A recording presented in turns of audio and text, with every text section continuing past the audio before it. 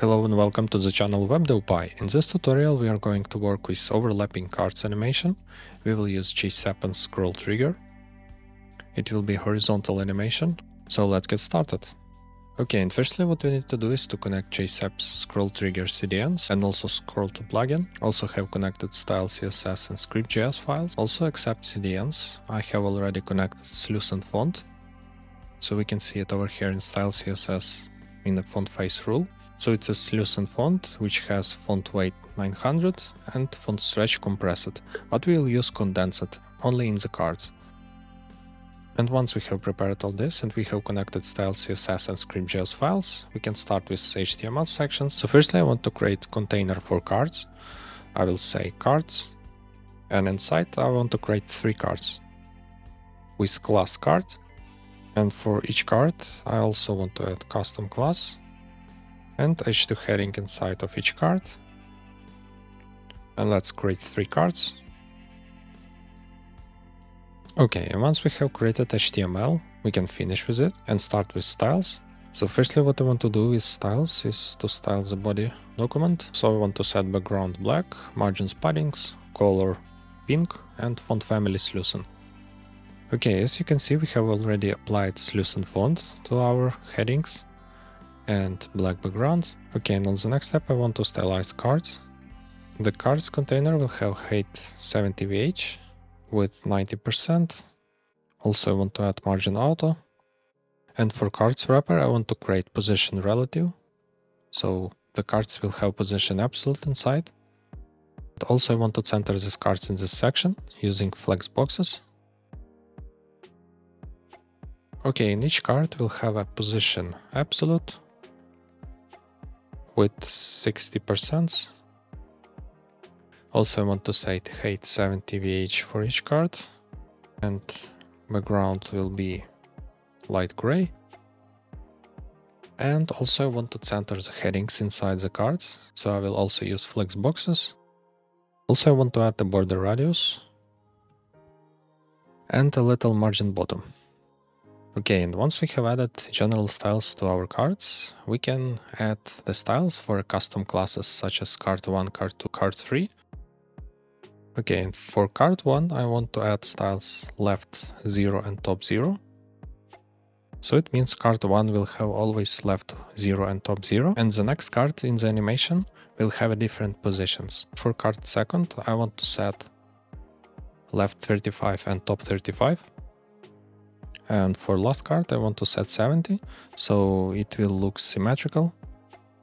Okay, and as you can see, the cards after animation will look like this. So the first, second and third card will be overlapped and with additional effects that we will use. Also, for now in styles I want to add the styles for h2 headings.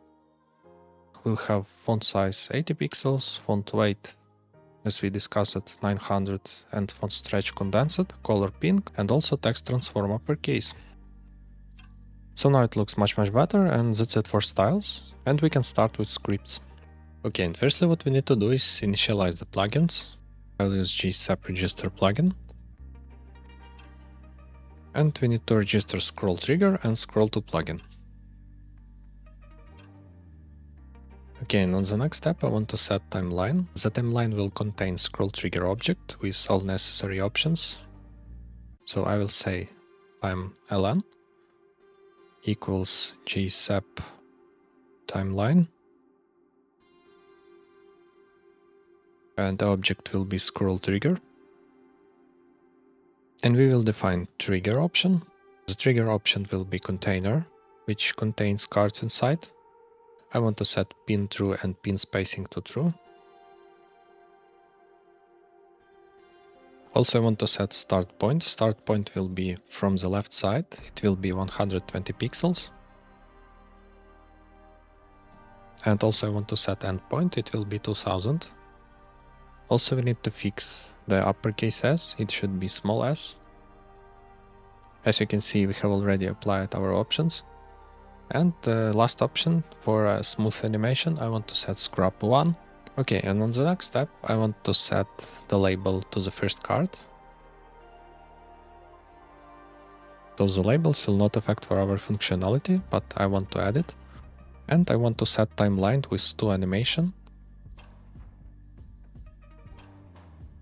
This 2 animation means when we will scroll on the card 1, our opacity will be changed. So it means main card will be card 1 and it will not be overlapped. So it will have opacity 1 and X% 0.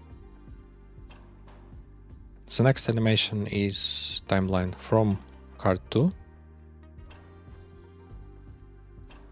I want to set X% 75 and opacity 0. So it means when we will scroll from the card 2 on another card, so whenever it will be first card or third card, the opacity will be changed on 0 because the main card will be not second. And also in the same way I want to add label to card 2. Okay, second animation will be when we scroll on the card 1. So this animation will be used when we scroll between first and second card. So the scale will be changed. It will not be the full scale of the card. It will not be 1. X% will be minus 0.5. And opacity will be 0.5. And the last parameters that you can use for this animation is for overlapping.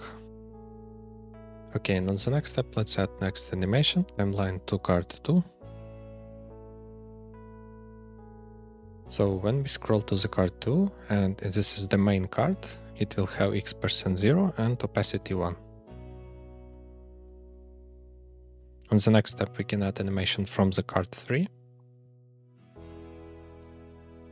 So when we start scrolling from the card 3 onto the card 2, the X% will be changed to 75 because the card will be pulled over on the right side, and the opacity will be 0.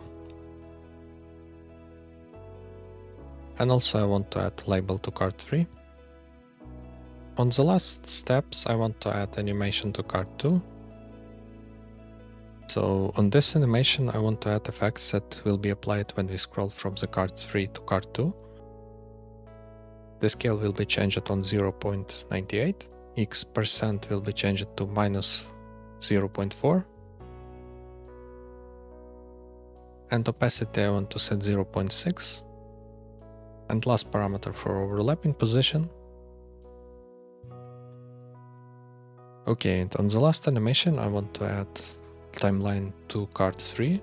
So when we scroll to card 3, the X% will be changed to 0 and opacity 1. So in this case, the card 3 will be main card.